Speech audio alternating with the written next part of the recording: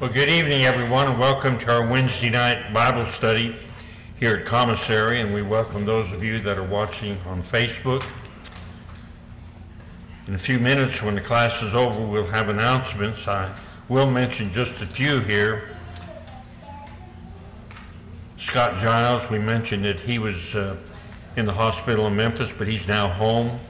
Louise Banks is home, and she's going to have to have a home health care nurse for a while and then do therapy. She said it'd be a little while before she gets back here, but she appreciates the prayers that have been offered up on her behalf, so keep her in mind. Evan's test will be in October. He's not here tonight, but he's doing very well, so we're glad with that. Christy Cooper, she has passed away. You may have gotten a note on that today in the group text, but she is Ron Hall's daughter, sister of Candace Skinner, and she used to come out here with Ron years ago. You may remember her, but her funeral will be tomorrow at Hope Gardens Funeral Home in Pocahontas. So remember that family in your prayers. Also, Mavis Neely has passed away. We don't know anything about any arrangements that may have been made for her. She has been living in Louisiana. Does anyone have any information on her? She's being cremated, and they're not having anything. There's no service planned for her. Okay. So remember that family too in your prayers. Let's go ahead and start our class then with the word of prayer. Father, we're so thankful for your many blessings, and we confess to you that we don't deserve them, but we're grateful that you love us enough to bless us with your grace and your mercy and your love.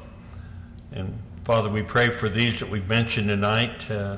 Pray for those that are bereaved. Pray for those that are sick.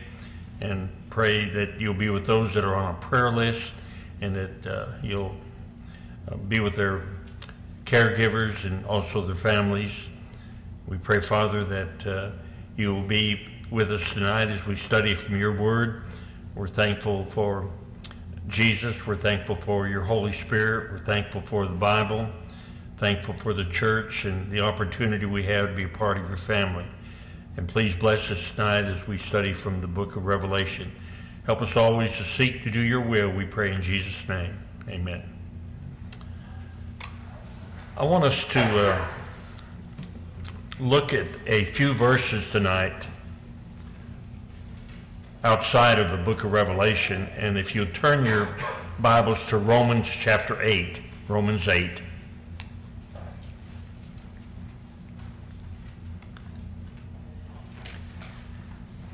This is one of my favorite chapters in the entire Bible. I have a favorite verse, if you're allowed to have such, 1 John 1:7. Romans 8, though, is a rich chapter. Beginning at verse 31 in Romans 8, the Apostle Paul says, "What then shall we say to these things? If God is for us, who is against us? He who did not spare his own son, but delivered him over for us all, how will he not also with him freely give us all things? Who will bring a charge against God's elect? God is the one who justifies. Who is the one who condemns? Christ Jesus is he who died, yes, rather who was raised, who is at the right hand of God, also intercedes for us. Who will separate us from the love of Christ? Will tribulation, or distress, or persecution, or famine, or nakedness, or peril, or sword? Just as it is written, for your sake we are being put to death all day long. We were considered as sheep to be slaughtered, but in all these things we overwhelmingly conquer through him who loved us. For I am convinced that neither death, nor life, nor angels, nor principalities, nor things present, nor things to come, nor powers, nor height, nor depth, nor any other created thing will be able to separate us from the love of God, which is in Christ Jesus our Lord. Now, when I read those verses, it gives me hope. And we think about all the various things that could happen to us in life, but none of that will separate us from the love of God. And we sometimes, quite often, quit loving God. Lots of things come between us and God, but there is nothing that keeps God from loving us. And one word that he uses here is tribulation in verse 35, and that's a word that's used in the book of Revelation. We don't normally think of the book of Revelation as a book of hope, but I think it is exactly that. Now turn to 2 Timothy 1. 2 Timothy 1.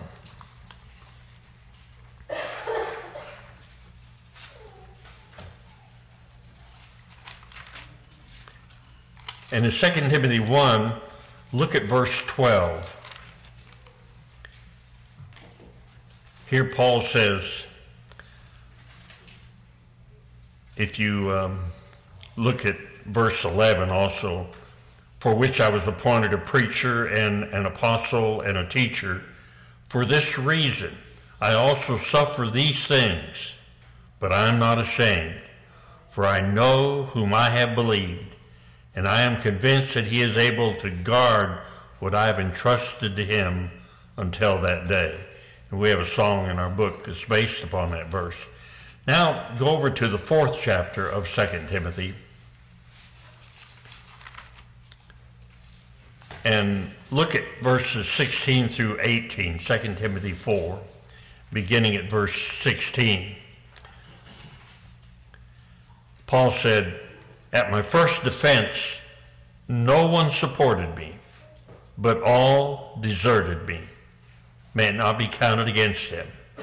But the Lord stood with me and strengthened me, so that through me the proclamation might be fully accomplished, and that all the Gentiles might hear.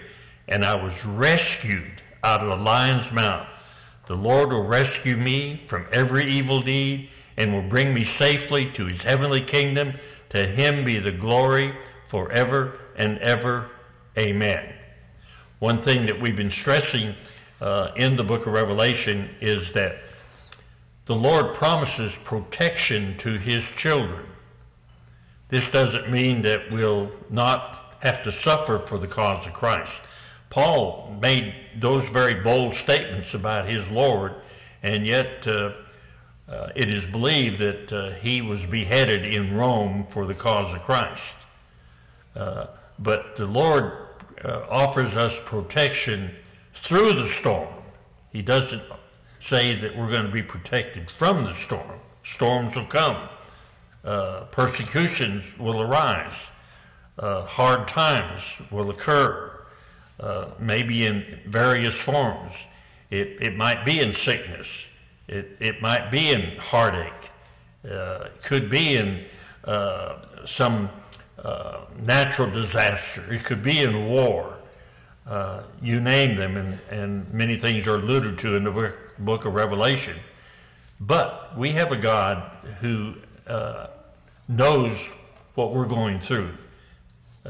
His son lived here for 33 years, and look what he had to go through. He understands, and he promises that he's going to be with us. When Jesus was about to ascend into heaven, he gave the Great Commission to the remaining apostles, and he knew what some of them were going to go through. He even told them that, they would be persecuted, and that they would even, some of them would have to die. He said, "Lo, I'm with you always, even to the end of the age." Matthew 28:20. Hebrews 13 verse 5 says, "I'll never leave you or forsake you." And we are people of faith. If we understand that and we embrace it, it gives us hope. And the book of Revelation is that book of hope. And I hope that we look at it in that way. Now, Revelation was written by John. We believe that this is John the Apostle, the son of Zebedee, the brother of James, written to the 7 churches of Asia. And in chapter 1, the 7 churches of Asia are described as 7 lampstands, or 7 candlesticks, some versions say. And in chapter 1, Jesus is among the 7 churches, among these 7 congregations, just like he's among us today. And in the very first verse of Revelation, John states why he wrote these things. He says, this is written to show the things that must soon take place. He's not going to give a history of what is going to happen from that point to the end of time. He's not going to be talking about Napoleon. He's not going to be talking about Hitler. He's not going to be talking about Saddam Hussein. He is speaking about problems that face them right then. Now, we may have a repeat of history and face some of the same things, and therefore we can get some of the same encouragement by reading Revelation. The 7 churches of Asia were located in what today is Turkey. These congregations were Ephesus, Pergamum, Thyatira, Sardis, Smyrna, Philadelphia, and Laodicea. And as you will recall, when we were studying chapters 2 and 3, Jesus had a certain format in place when he wrote to those churches. He would first commend them for the good points, then he would mention what he had against them, and then he would very kindly tell them that they needed to change, needed to repent. He didn't say anything negative about Smyrna, he didn't say anything negative about the church at Philadelphia, and he didn't say anything positive about the church at Laodicea. But in those letters, he did indicate that some of them had already suffered some persecution, others were going to. And so in chapter 4, you have a scene in heaven. And the scene is that God is on his throne. He is in charge. He's still in charge. He's been in charge through the persecutions that they'd already suffered. He would be in charge with the problems that face them in the future. That's a good lesson for you and me. He's still in charge. And then in chapter 5, we have pictured a scroll that's sealed with 7 seals. And John said he cried because there was no one that was found worthy to open this scroll, to open these seals, to see what was going to be revealed. But then finally, the Lion of Judah, Jesus, took the scroll and he began to open the seals. In chapter 6, we have 6 of those seals that are revealed. The first one is pictured a man on a white horse. And I believe, you don't have to believe what I believe on this, I believe this is a picture of Christ. He's about to mention some bad things, but they need to remember in the very outset who's in control. This is Christ, the victor on the white horse, I believe. The second seal is broken, and you have pictured a man on a red horse. That very well could represent war, blood. It was in their future. And then the third seal, man on a black horse, could represent famine, which was often one of the results of a war. And then the fourth one, man on a pale horse, which scholars believe represents death. Again, death is a product of war. And then you have that fifth seal broken, and you have pictured there the martyrs. A martyr is someone who dies for a cause that he really embraces. These were people that had died for the cause of Christ. And they're pictured as being under the altar, and they're shouting out, "How long, how long, how long?" And we probably have all asked that question. We look at the situation in the world today and the bad things that are going on, and we think, how long is the Lord going to, allow this world to exist, And they were saying, how long, God, are you going to permit this to go on? And then the sixth seal is broken, and it's a picture of judgment. Some people think that that's the final judgment.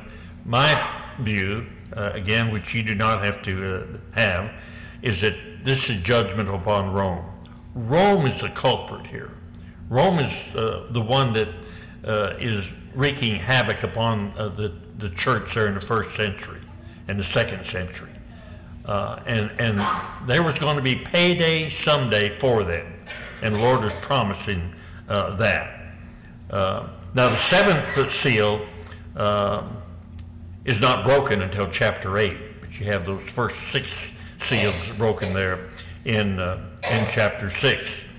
And then there's a question in the 6th chapter in verse 17. Who is able to stand?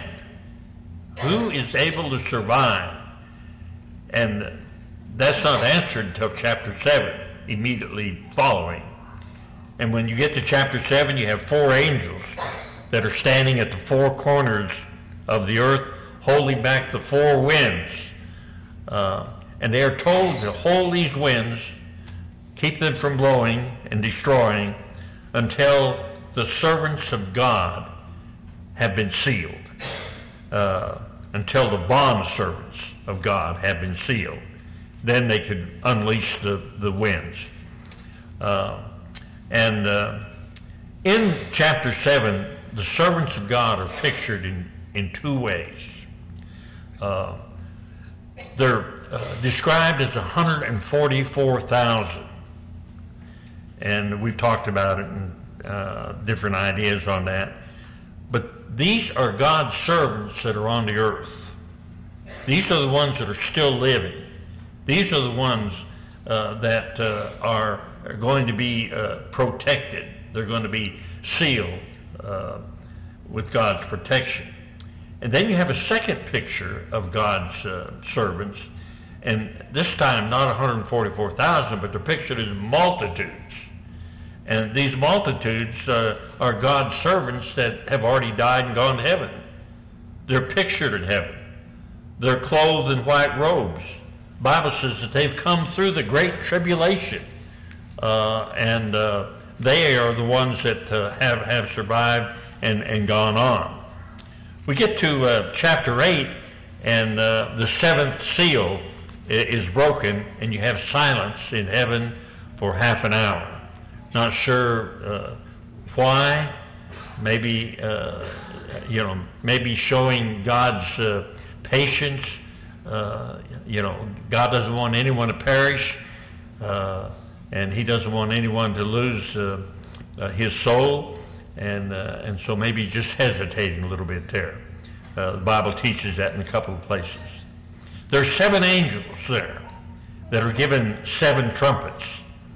And there's another angel, the Bible says, who is standing at the altar, and he's holding a golden censer. A censer was a container in which you would have you would have incense, and that the incense would be burned there at the altar. And in the Old Testament, represented prayers of the saints. Well, there was much incense, the Bible says, given to this angel. And he adds that to the prayers of all the saints. So you have the angel there with the censer, and he's given more incense that's put into the censer, and this is to be added to the prayers that are going to go up to God. And these do all go up in smoke to God. And you have to understand, this is figurative language. And we need to remember that. And the angel took the censer and he filled it with fire, and then he threw it down to the earth. There's a period of destruction there. Now, the only thing I get out of that, and different ideas on it, But these are the prayers of the saints. Remember, whenever the fifth seal was broken, you had the martyrs under the altar crying out, "How long, how long, how long?" And now you have these prayers, and they're thrown down to the earth. And the idea is prayer does work. These prayers are mixed with fire. God hears the prayers, and he's going to take vengeance upon those that are persecuting his people. And then you have the trumpets that are about to be blown. And the trumpets announce God's judgment, his judgments upon the world. God is going to deal with evil. He's in control. And these aren't final judgments, because only a third of the earth is going to be affected. In the final judgment, the entire world is going to be infected. These are warnings. A seal, when it is broken, it conceals. A trumpet is to warn, and these trumpets are warning about things that are ahead. We have the first trumpet there in chapter 8, and you pictured are fire and hail mixed with blood, probably the blood of the enemy. God sends his plagues upon evil men. And then you had the second trumpet, and there's something like a great mountain that's burning and cast into the sea. Now in the Old Testament, mountains sometimes referred to nations, and he could be talking about nations here, specifically the nation of Rome that persecuted the church. This could also be a picture of judgment on Rome's great presence on the sea. They relied upon the sea for their commerce, and also they relied upon the sea for their conquering of other nations. And that all was going to be stopped at some time. History would even bear that out. So maybe that's what he's talking about. The third trumpet, there's a great star that falls from heaven, and the star is called wormwood. And wormwood detects bitterness. There's going to be bitterness. And also the fresh water of the earth, not the sea, not the salt water, but the fresh water is going to be affected too. And this might show often pagans, they worship their false gods, and they worship rivers, and they worship nature, and it could be a judgment upon them. Fourth trumpet sounds, and you have a third of the sun, the moon, the stars were struck. It's some great disaster. It's hard to tell what it is. But if you look at verse 13 in chapter 8, I've got to get over to the book of Revelation. Look at the 8th chapter and look at verse 13.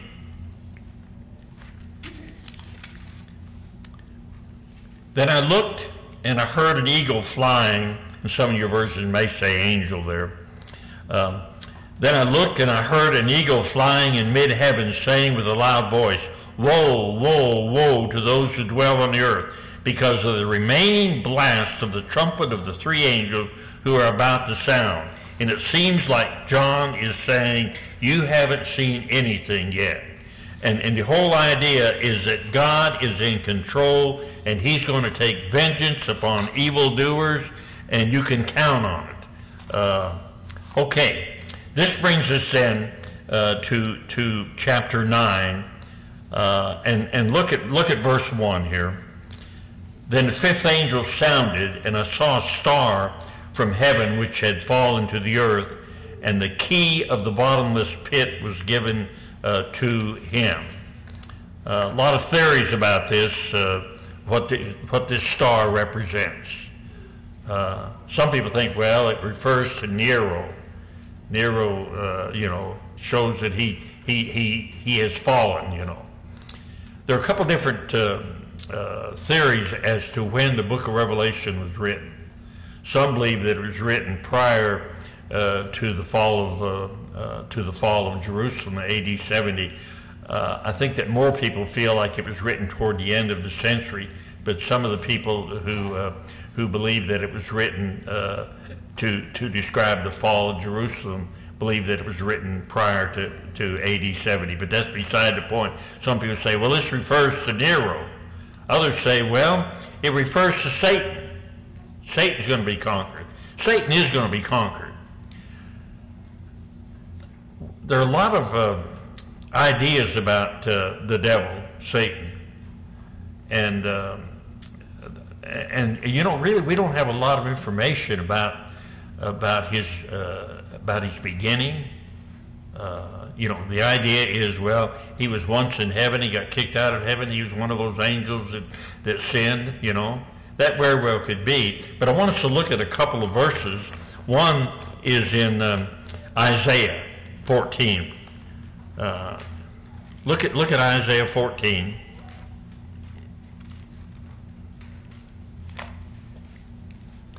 And look at, if you will, verse 12. Isaiah 14, verse 12.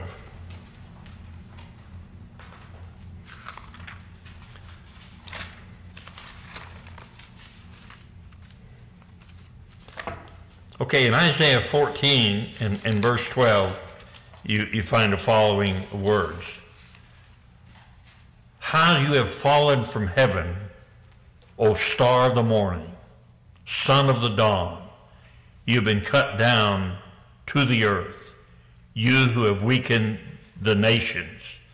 If you're reading the King James or the New King James, instead of saying morning star or star of the heaven, you have the word Lucifer there.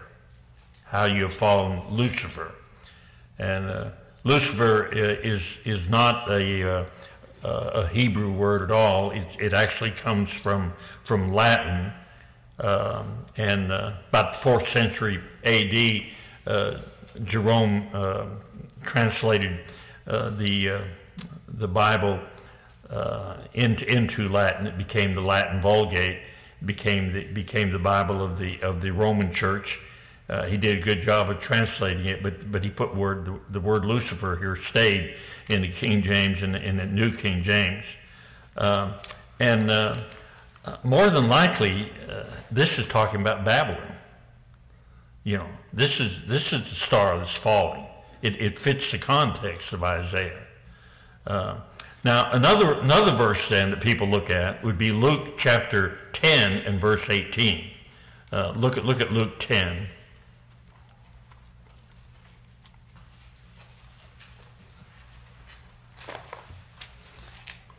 And in Luke 10, look at down at verse 18,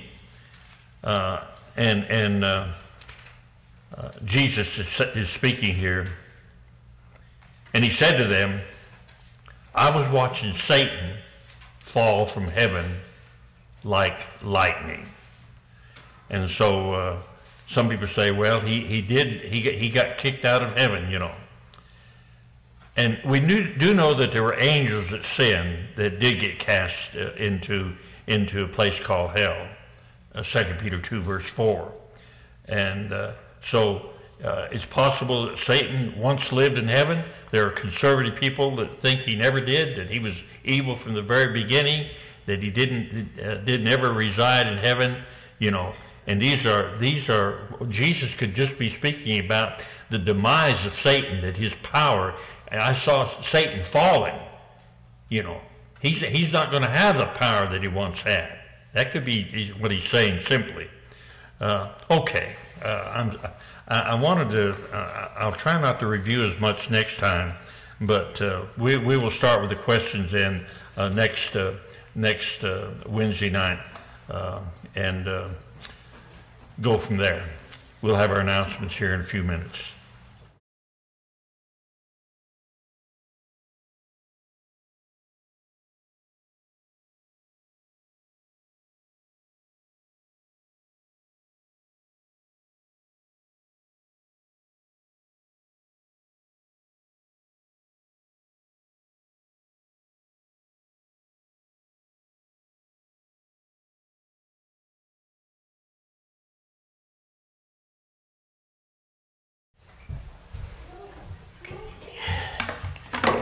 Good evening to each and every one of you and those that are with us on Facebook for our Wednesday evening study.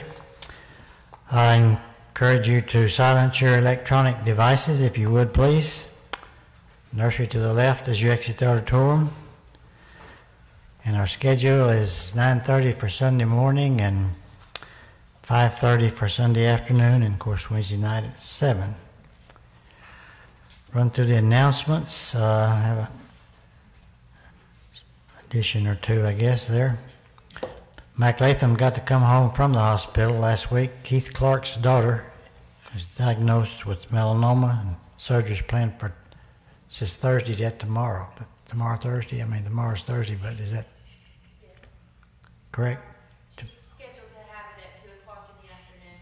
Okay. Okay, and Evan is next here, and it says he will, Art mentioned October. He moved his, and he's doing, Junior said doing well. He's just waiting. He's still in quarantine. We had Olin Haynes in the hospital Sunday. And then, let's see, that's what's in the announcements. And we had Louise Banks. She got to come home. And Scott Giles got to come home. Camille's still on schedule for the 19th for knee replacement. And Frances Herring, Mary Storm's mother, she's in the hospital still in St. Bernard's, doing better than when she went in. She's still, I think, sounds like in serious condition there. Christy Cooper, this is, you said Ron's daughter. This is Ron's daughter that passed, and also Mavis Neely. And we didn't have any announcement, any times or anything there for that.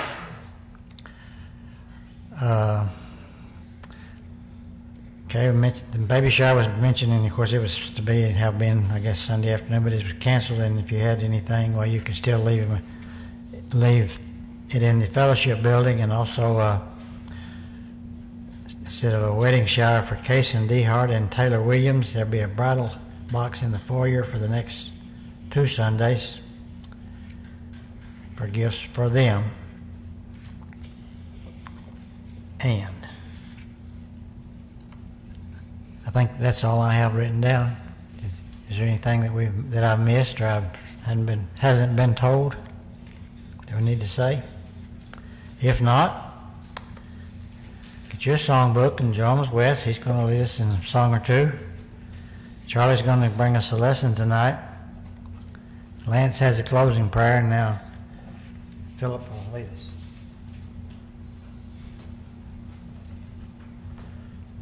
Let's bow together. Our Heavenly Father, we're so thankful to Thee for life and all of its blessings. Thankful, Father, for everything that we have, and always, Father, help us to remember that You are the creator of all these things. We're very thankful, Father, for the love that You've shown for us in sending Thy Son to die on the cross so that we might have the hope of spending eternity with Thee in heaven. Pray, Father, that You be with each of us as we attempt to return that love to Thee by keeping Your commandments. We're thankful, Father, for the country that we live in and all the freedoms that we have. We ask, Father, that You would be with those that serve our country to ensure that we have these freedoms. Be with those, Father, in the armed services. Keep them safe as they do their duties. We're very thankful, Father, for those that labor on Your behalf. Thankful, Father, for those that work here with us and in this country, and we're very thankful, Father, for those that are willing to work in foreign fields. Pray, Father, that You would continue to be with them, give them strength and courage so that Your work would continue in these places. Keep them safe as they do their duties, and help us, Father, to do all the things that we can to aid them in this work. We're thankful, Father, for our health, and we pray, Father, for the health of others. Especially, Father, do we pray for those that were mentioned here tonight as being sick. We ask, Father, be your will, restore them back to their normal health once again. We're thankful, Father, for our families, and we pray, Father, for the families that have lost loved ones. We pray, Father, that you would be a comfort to them in this time of sorrow. Continue, Father, to be with us as we live our lives. Be a guide to us, and let us be good examples to those that we're in contact with from day to day in this community. We realize, Father, that we do sin, and we ask, Father, at this time that you would forgive us of those sins. We pray in Christ's name. Amen.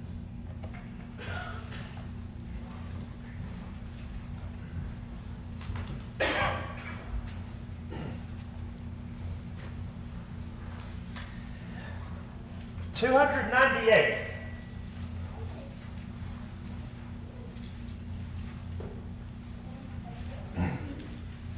$298.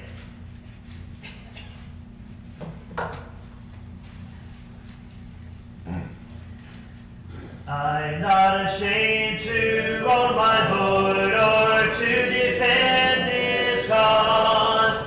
Maintain the honor of his word, the glory of his cross. Jesus, my God, I know his name. His name is all my trust. Nor will he put my soul to shame, nor let my hope be lost. Firm as his throne is promised land, and he can well secure what I've committed to his hands till the decisive hour. Then will he own my worthless name before his Father's face, and in the new Jerusalem appoint for me a place. 322. 322.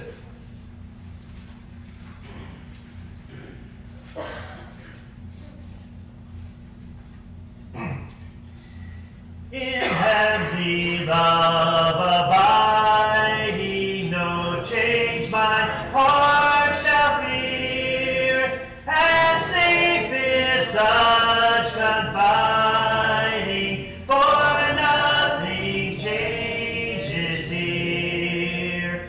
The storm may roar without me, my heart may low be laid, but God is round about me, and can I be dismayed? Green pastures are for me, which yet I have not seen. Bright skies will soon be o'er me, where the dark clouds have been. I cannot measure, my path to life is free. My Savior has my treasure, and he will walk with me. Our invitation song will be number 347. 347.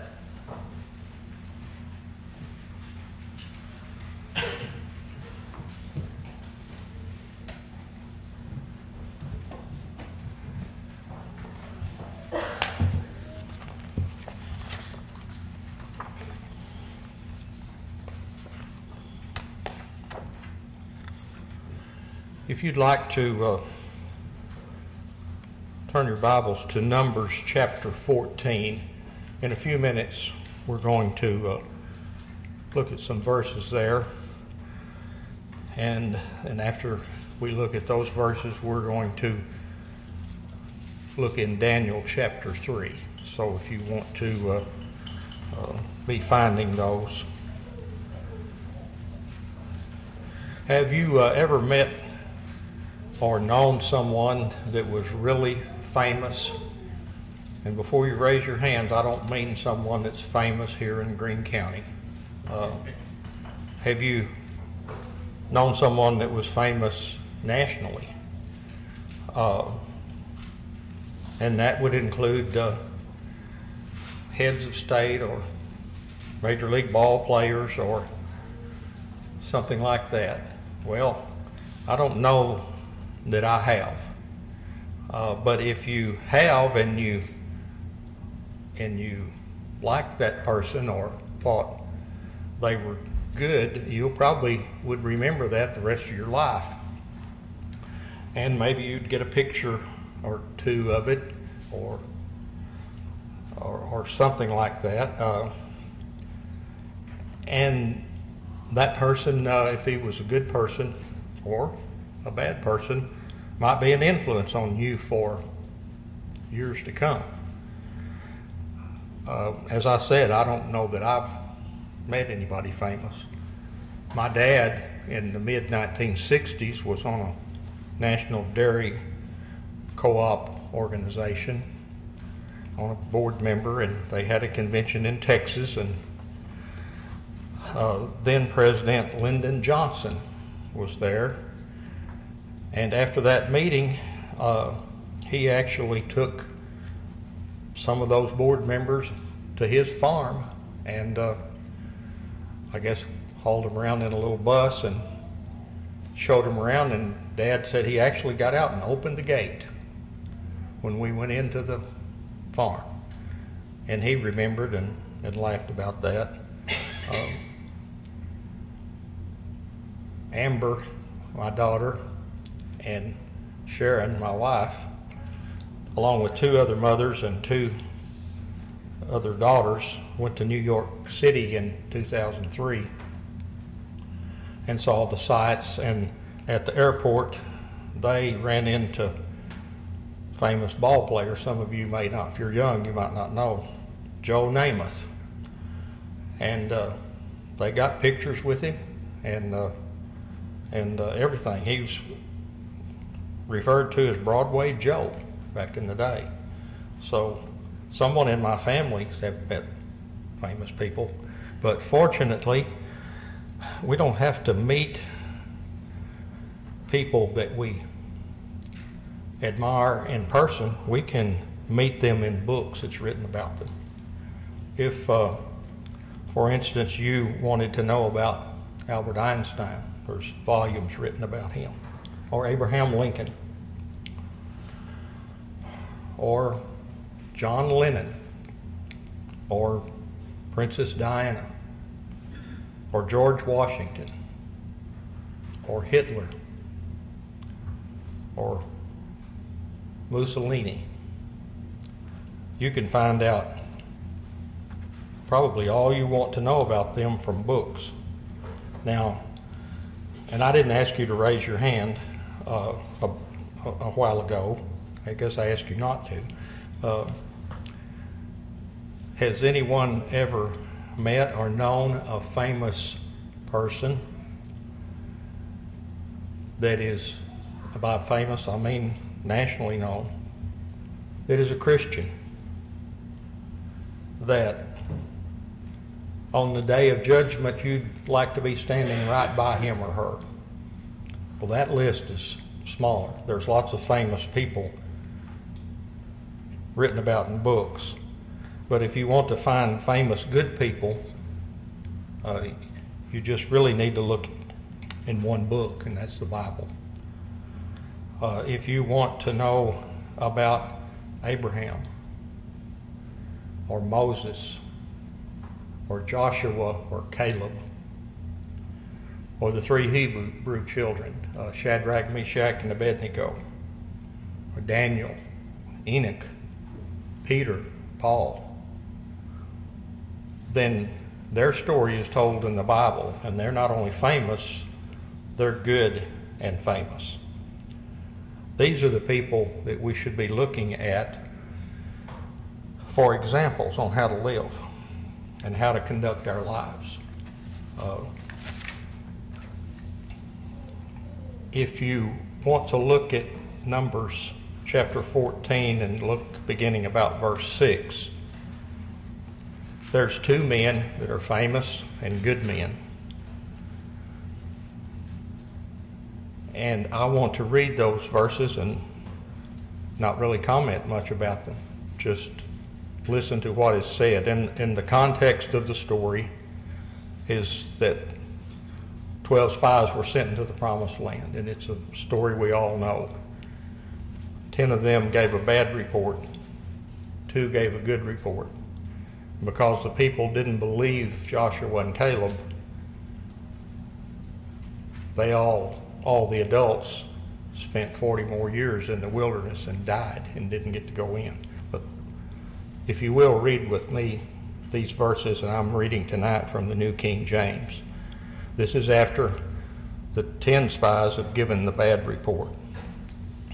But Joshua the son of Nun and Caleb the son of Jephunneh, who were among those who had spied out the land, tore their clothes. And they spoke to all the congregation of the children of Israel, saying, the land we passed through to spy out is an exceedingly good land. If the Lord delights in us, then he will bring us into this land and give it to us, a land which flows with milk and honey. Only do not rebel against the Lord, nor fear the people of the land, for they are our bread. Their protection has departed from them, and the Lord is with us. Do not fear them. Those are two men we need to try to act like, to be like. Now, if you will, look at Daniel chapter 3, and we'll start reading at verse 15. And the context here is, as you know, it's a very well-known story. Nebuchadnezzar, he made a golden image and told all the people when they heard music, certain kinds of music play, to bow down and worship that image. And these 3 Jewish young men didn't do it. And Nebuchadnezzar evidently liked them. He gave them another chance. And if you will, read along with me, beginning at verse 15.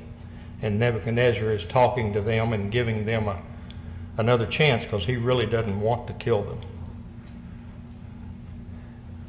Now, if you are ready at the time you hear the sound of the horn, the flute, the harp, the lyre, and the psaltery, in symphony with all kinds of music, and you fall down and worship the image which I have made, good. But if you do not worship, you shall be cast immediately into the midst of a burning fiery furnace. And who is the God who will deliver you from my hands? He's going to find out in a minute. Shadrach, Meshach, and Abednego answered and said to the king, O Nebuchadnezzar, we have no need to answer you in this manner. If that is the case, our God, whom we serve, is able to deliver us from the burning fiery furnace, and he will deliver us from your hand, O king. But if not, let it be known, O king, that we do not serve your gods, nor will we worship the golden image which you have set up. And again, those are 3 famous men that we need to try to be like. Now, I've got one more scripture I'd like for you to look at, Acts chapter 5. And we're going to look beginning at about verse 25. And while you're turning there, It's another familiar story. The apostles were thrown in prison for preaching. The high priest and the Jews didn't like it, and they were put in prison, and during the night an angel came and released them without anyone knowing it, and told them to go to the temple and preach, and they did. And the next morning, the apostles couldn't be found. And the guards and the Jews didn't really know what to make of it, and I'm paraphrasing here. And so while they were wondering what was going on, someone came and told them. So if you will, let's begin reading in verse 25 and read through 29. So one came and told them, saying, "Look, the men whom you put in prison are standing in the temple and teaching the people." Then the captain went with the officers and brought them out without violence, for they feared the people, lest they should be stoned. And when they had brought them, they set them before the council, and the high priest asked them, saying, "Did we not strictly command you not to preach in this name? And look, you have filled Jerusalem with your doctrine and intend to bring this man's blood on us." But Peter and the other apostles answered and said, "We ought to obey God rather than men."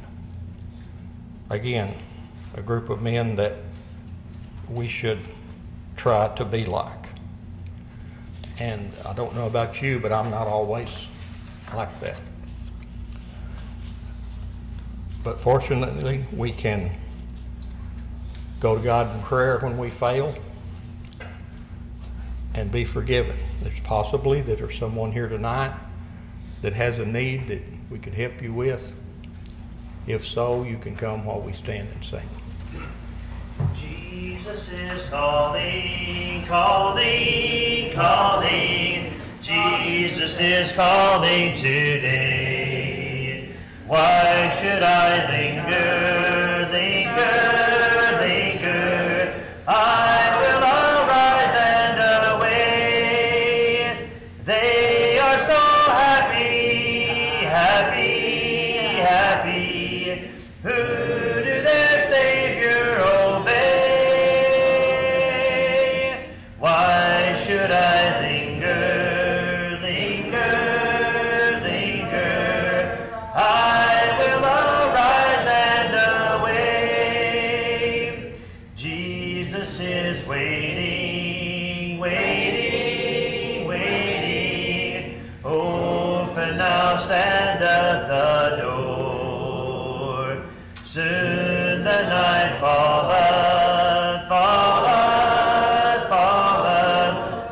Closed are the gates evermore.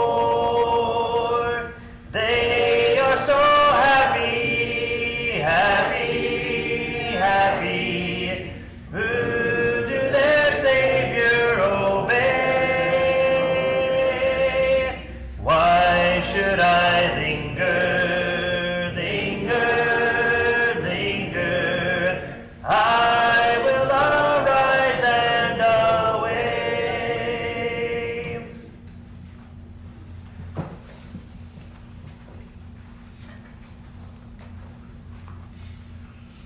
You'll pray with me, please.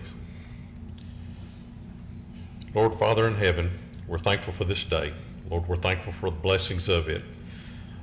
Lord, we are so thankful for your grace. We thank you for all the things that we receive that we know that we don't deserve. And Lord, we are thankful for your mercy, for your forgiveness, for giving us what we should receive. Lord, we ask that you would be with those that have been mentioned tonight. We ask that you would be with those that are sick.